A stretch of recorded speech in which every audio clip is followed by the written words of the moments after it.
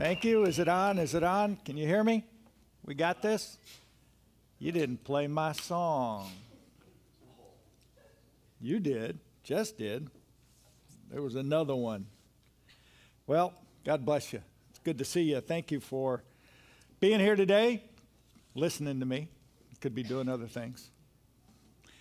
Today, I want to ask the question, who are you? It's your choice. We ask ourselves that when we're growing up, as kids. It's like, what do you want to be when you grow up? I want to be a fireman. I want to be a policeman. I want to be a doctor, whatever. We set dreams. Well, who are you and what do you want to be for God? Are you the same person today you were 10 years ago? No. For some of us, we're different today than we were a week ago, a month ago. That's the beauty of walking with God. You are free to move with Him and be who He needs you to be.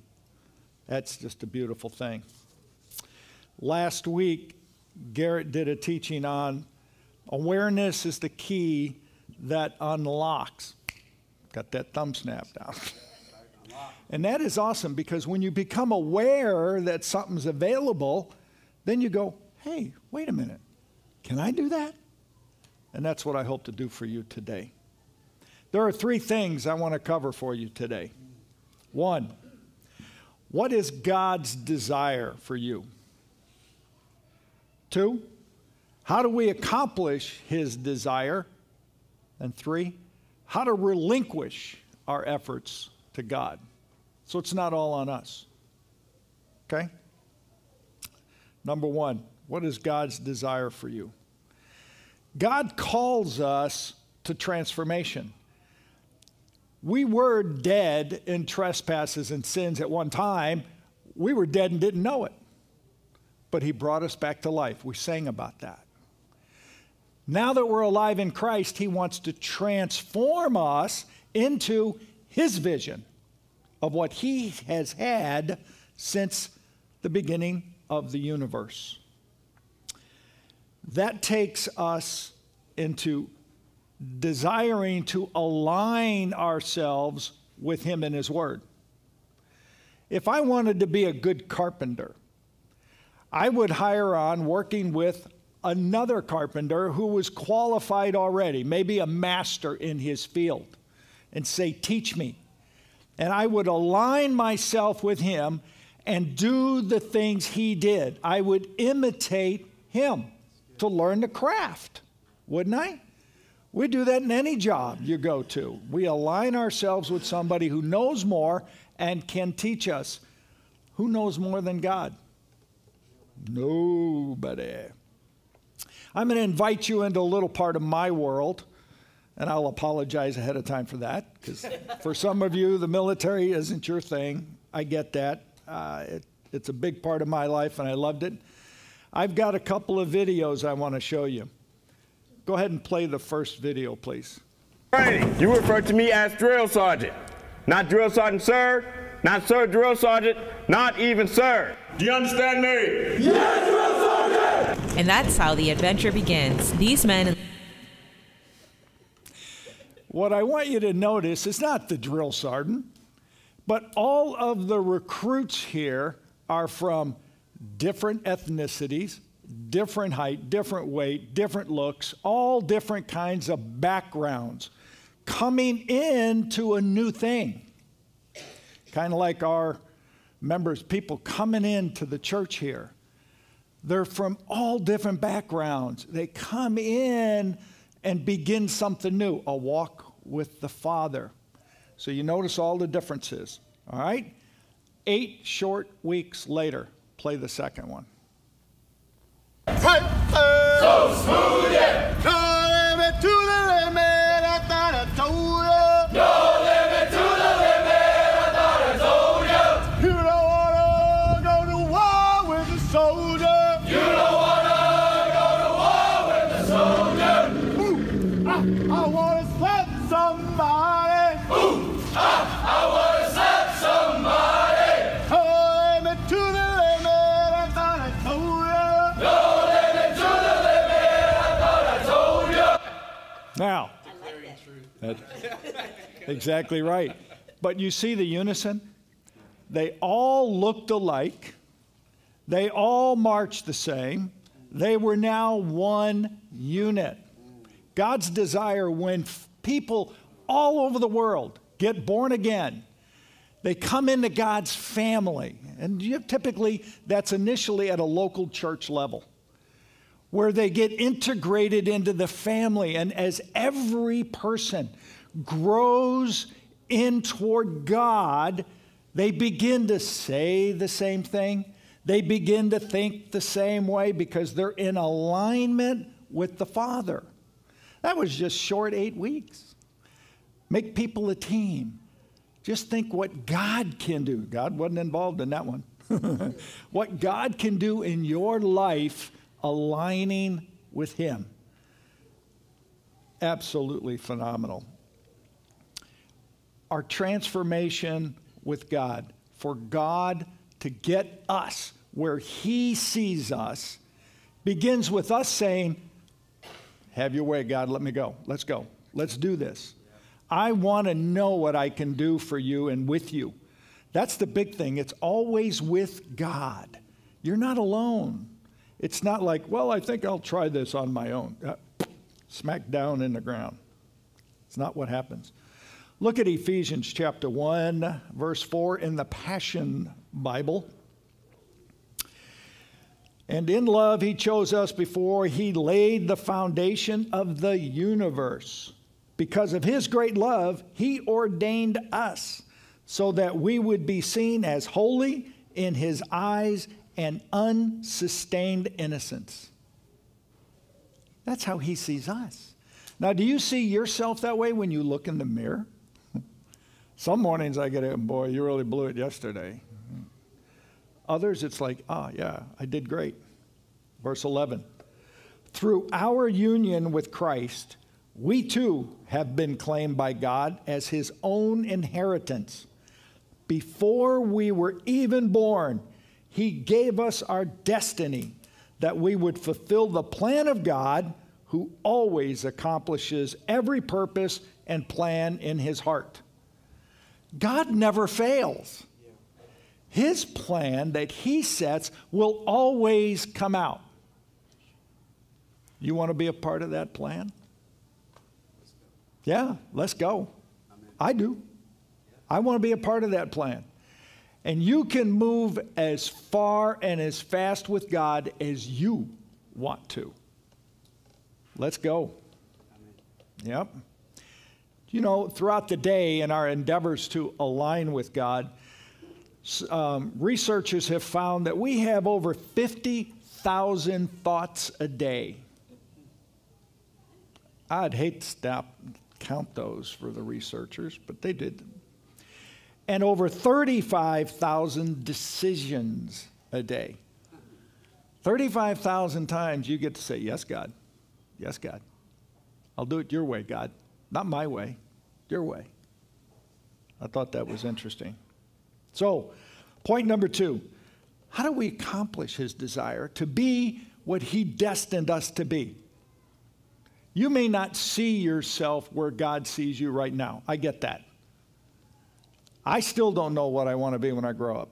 I'm still figuring that out. God knows, and I'm working my way towards that, whatever that is. And I'm finding in my life, He is opening more and more doors for me to serve, more and more doors for me to do things for Him. That's exciting. That's fun. How do we accomplish His desire? 2 Timothy 2:15, we need to know His Word. He's given us revelation in the Scriptures. We need to know what is the revelation He already gave us is. Sort of a platform or a jumping off point, something that we can use as a guide for our life and understanding and making those decisions every day. In the King James, I've got, study to show thyself approved unto God, a workman that needeth not to be ashamed, rightly dividing the word of truth. When you understand the Scriptures and can rightly divide them, meaning you put them in the right context, the words spoken for the moment, they're going to be correct. You will not be ashamed using those words. They're God's words. In the Bible alone, God has given humanity all things that are necessary for the proper understanding of who He is, who we are, and how He acted in the past and what He expects from us. It's all in the Bible. So that's a pretty good book to get to know. The Bible contains things that God thought we as humans should know on a number of different topics. His teaching on any subject is sufficient for us. We don't have any need to go anywhere else to find answers. What God said it, that settles it. I choose to believe it.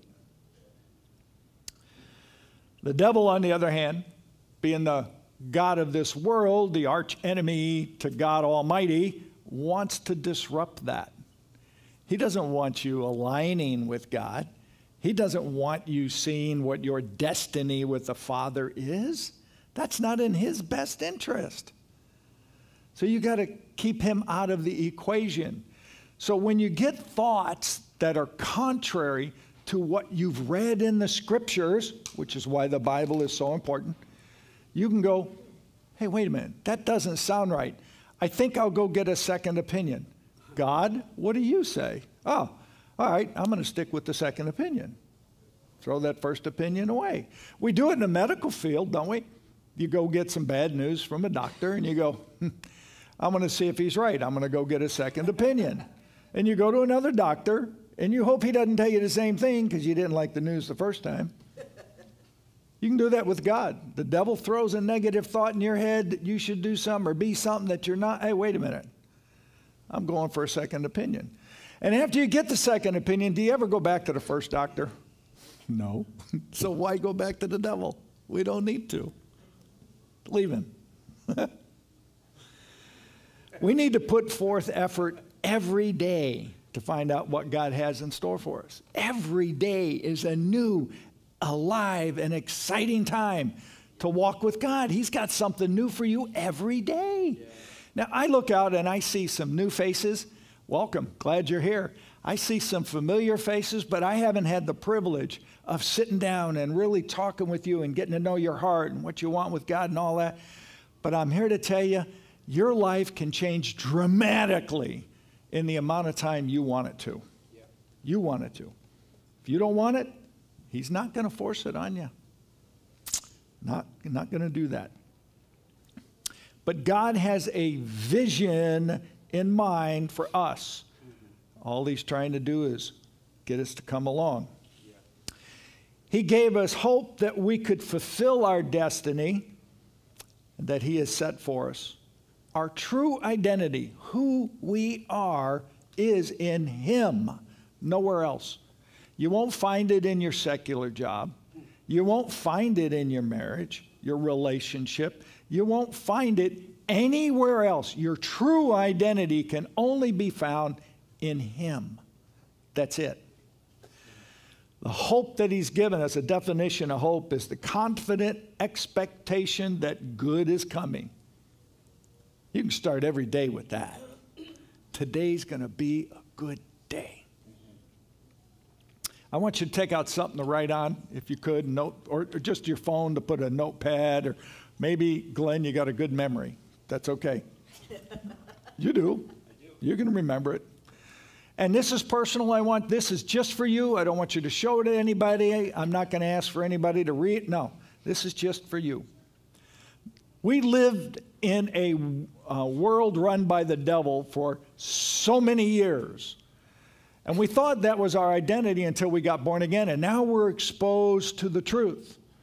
But we still have some of that old stuff in our heads. So I want you to write down 3 negatives that you think about yourself. 3 negatives that you know the Bible doesn't say about you. Any 3. It could be, I'm afraid of heights. I'm afraid to speak in front of people.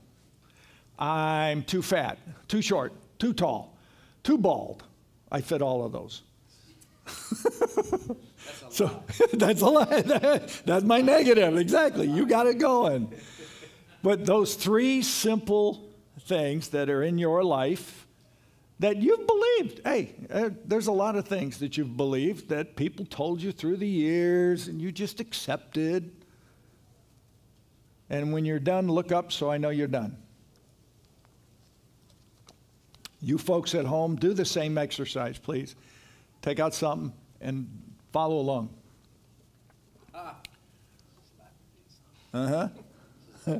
They're funny. And when you see the truth of God's word, they are really funny. Yeah, this is what's good, because God is just so awesome. Man. All right, good. Now, what I want you to do, go back to that same list, and under the first negative or to the right of it, I want you to write the exact opposite of it.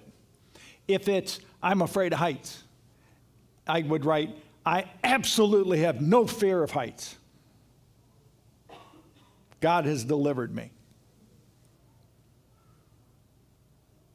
So take that negative and turn it to a positive in your life.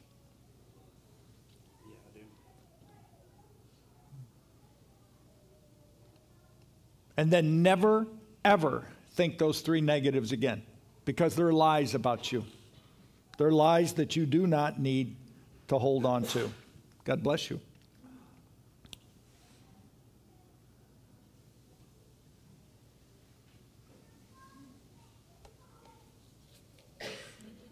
And again, when you're done, look up so I know you're done.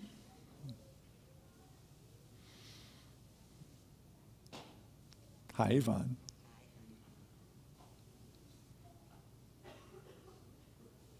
Good, good. All right. Romans 4, verse 17 is the next scripture. That's what the scripture means when it says, I have made you the father of many nations. He is our example and father, for in God's presence, he believed that God can raise the dead and call into being things that don't even exist yet. You might think that that positive you wrote isn't in existence yet, but you can believe it is. Declare that over your life, and you will believe that what was not there today will be there tomorrow.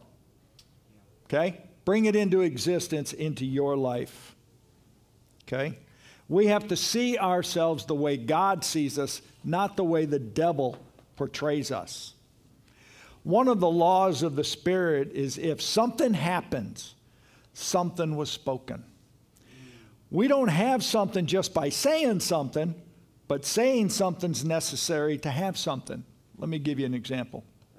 In the beginning in Genesis, God said, let there be light. And then what? There was light. See? Jesus declared at the start of his ministry, the Spirit of the Lord is upon me. He has anointed me. And then he began his ministry. He didn't begin his ministry till he said it. You have to say it for it to happen. But what you say isn't just anything. It's in alignment with God and the Scriptures. That's why we do the declarations, to get you to align yourself. I had Danny, great help, copied 40 of these declarations and put them on a table back there, and I noticed most of them were gone already. Thank you. Take these, there's 4 full pages of declarations. Read 1 a day, 5 a day, 10 a day, whatever you want, but read them every day. Get to see what God says about you. You know, when you get a letter from a relative you haven't seen in a long time and you open it up and you're excited to hear what's going on, and all they're talking about is how great you are and how much they miss you and what you did for their life and how they can't wait to see you again. That thrills your heart, doesn't it? That kind of letter. That's a good one. See, the younger generation doesn't get the postal service. There's a letter. Let me explain what a letter is in case some of you young folk don't know. You would take a blank piece of paper and you would take a pen and write. I know, and you could even do it in cursive. That's an ancient language.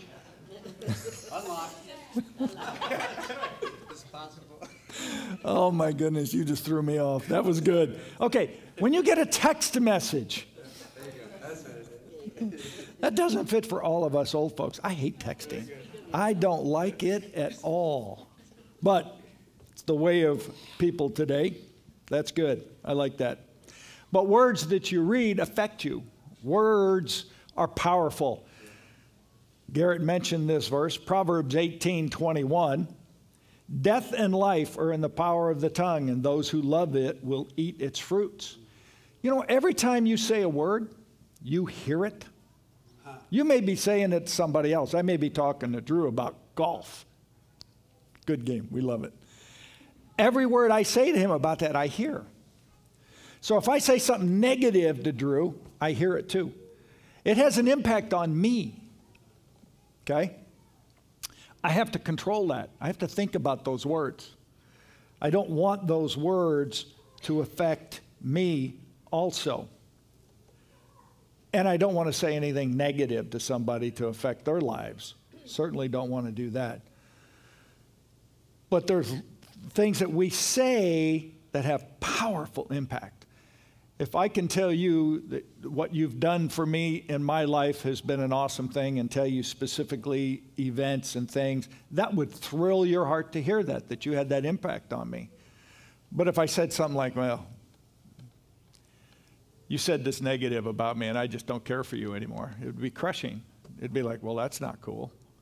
So we want to be encouraging. We want to say the things that God would have us to say that align with Him.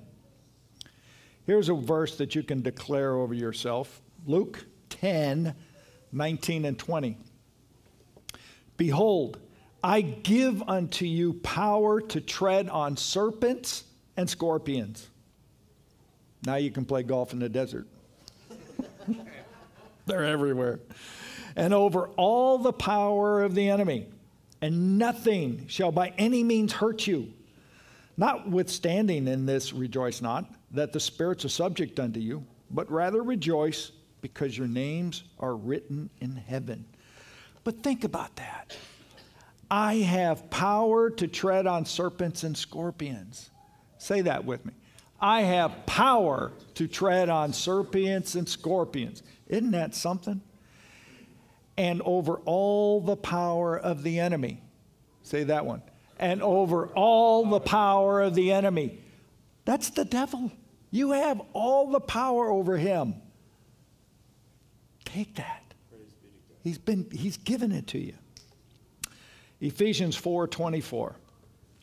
And that you put on the new man. You'll be a new man as you change and align your thinking to what God has for you. Your friends and family won't even know you anymore. They'll be like, what'd you do? What pill did you take? Oh, you became a Jesus man. You go, yeah, it's cool. Yeah, I like that. Yep. And that you put on the new man, which after God is created in righteousness and true holiness. That's a pretty good life. Pretty good. Wherefore, put away lying. Speak every man truth with his neighbor, for we are members one of another.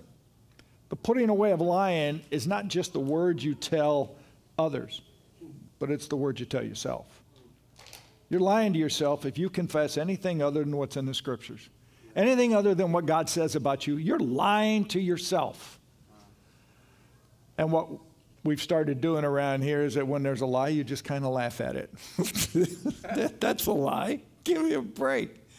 That can't be true. That's a lie. That's the funniest thing I heard all day. Yep. Philippians 1. Being confident of this very thing, that he which hath begun a good work in you will perform it until the day of Jesus Christ.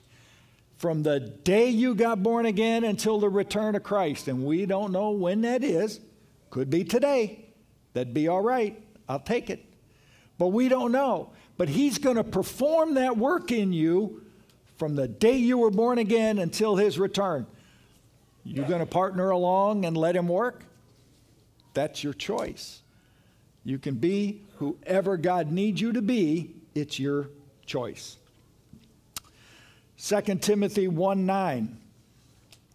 Who hath saved us and called us with a holy calling, not according to our works, but according to his own purpose and grace, which was given us in Christ Jesus before the world began.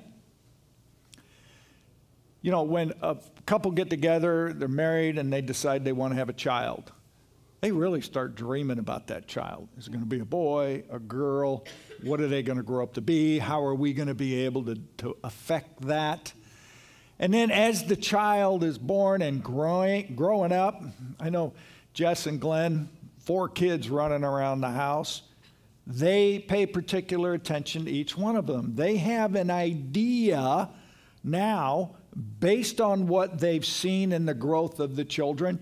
Yeah, this one could be that. That one could be, like I think you told me once, Jack's going to be an engineer. Yeah, see? Yeah, they're going to be an engineer. I already have an idea, a destiny in mind for them.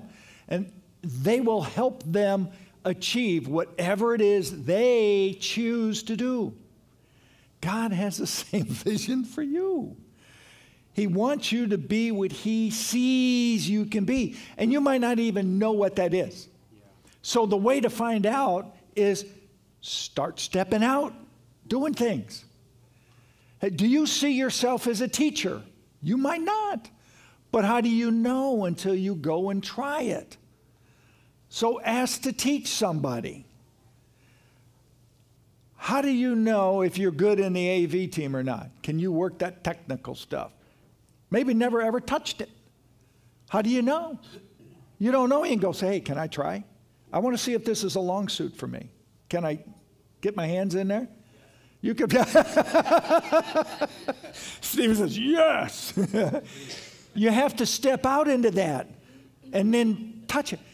Daniel does the cameras along with a couple other volunteers. He has tremendous skill at this. You might want to say, hey, do I have any skill at this? Daniel can say, well, come on, come alongside me, align with me, let me show you, and then we'll see if it fits for you. But if you sit there in the chair and never do anything, how are you ever going to know what God's calling you to do?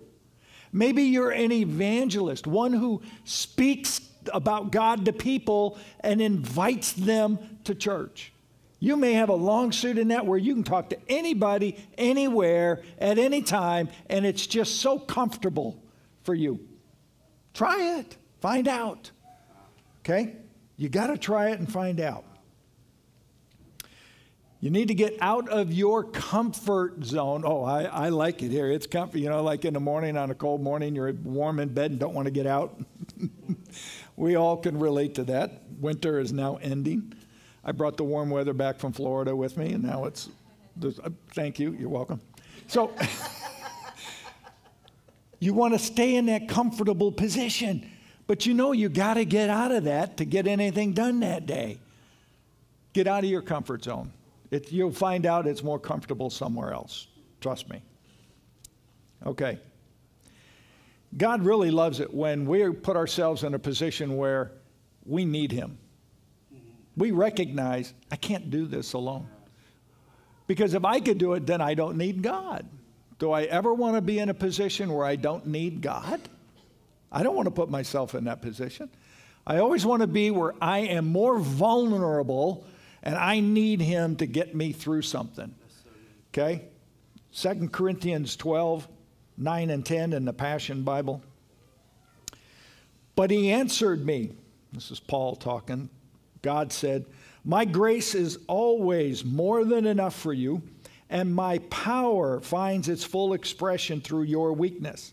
So I will celebrate my weaknesses, for when I am weak, I sense more deeply the mighty power of Christ living in me. So I'm not defeated by my weakness, but delighted. For when I feel my weakness and endure mistreatment, when I'm surrounded with troubles on every side and face persecution because of my love for Christ, I am made yet stronger. For my weakness becomes a portal to God's power. That's, whew. Now, There are times when it seems like the whole world is just crashing in on you. Anybody ever been in that position? I've felt it many times in my life where I don't know what I'm going to do. I have a short video for you. And what I want you to pay attention to is the guy at the center of all the drill sergeants yelling at him. Look at his facial expression, okay? Don't be distracted by the noise, but just look at his face, okay? Go ahead. Dog up your issue! Where's it at? Hey, what is your problem? What is your freaking problem? What? Are you smelling it? Jacob Drizzle! Pick the gear up right now! Get it! Pick it up and comply with the directive that you were given. What is your problem, Danger? Why are you still smiling at me, Danger? Stop freaking smiling! Wipe that grin off your freaking face! You understand? Why are you having a problem listening to the directives that I'm... He's standing there, and I was a drill sergeant. He made the biggest mistake he could have made. He singled himself out. Now I got you. Now I know you. He stood there with a smile on his face. He's like, ain't none of this bothering me. Look at me. And when you partner with God, knowing that God saw today, He knows what you're going through today. He knows where you're going to be tomorrow, and He can tell you what to do to get out of that situation where everything seems to be just coming in on you. And there are times when you just get a little overwhelmed because you're looking at the problems instead of the solution. Always got to look to God. And you can just sit there and smile. Yeah, the bills are piling up. Things aren't good at work. Whatever's going on, doesn't matter. You can smile. And you go, okay, I'm going to get through this. It'll be okay. He knew he wasn't going to get touched. He knew he wasn't going to get hurt. He's just smiling. I might have to do some push-ups. Okay, I need those. Oh, man. Just smile. Don't even let it affect you. Hebrews 11. We have to attach faith to what we do with God. I mean, I'm going to trust and I'm going to believe what God says. Hebrews 11:6, but without faith it's impossible to please Him. For he that cometh to God must believe that He is, and that He's a rewarder of them that diligently seek Him. Do you believe that God exists? I mean, that's a starting point. And if you do you believe that He's a rewarder of you if you seek Him? Hey, I'm coming after you, man. I'm going to search you out, God. I want to know. 2 Corinthians 3:5 in the Passion. Yet we don't see ourselves as capable enough to do anything in our own strength, for our true competence flows from God's empowering presence. What I can do in my life today is because of what God is working through me. It's not because of my own ability. There is none there. 2 Corinthians 10:5 in the Passion. We can demolish every deceptive fantasy that opposes God and break through every arrogant attitude that is raised up in defiance of the true knowledge of God. We capture, like prisoners of war, every thought and insist that it bow in obedience to the Anointed One. You have the power to control your thinking. You have the power from here to here, that short distance, to decide what you're going to believe about yourself, what you're going to believe about somebody else, and what you're going to believe about God. It's your choice. Romans 12:2 in the Passion. Stop imitating the ideals and opinions of the culture around you, but be inwardly transformed by the Holy Spirit through a total reformation of how you think. This will empower you to discern God's will as you live a beautiful life, satisfying and perfect in His eyes. You can do that. You can help somebody else do that. You can help many people do that. It's your choice. There's a picture of an expression that you can look at that and go, okay, this is what just happened kind of look. This is our dog Noah, who I think he just got a haircut. And he was looking at Carolyn like, what did you do to me? Well, you can live life with that expression, like, what the heck just happened? Okay? Or you can celebrate life.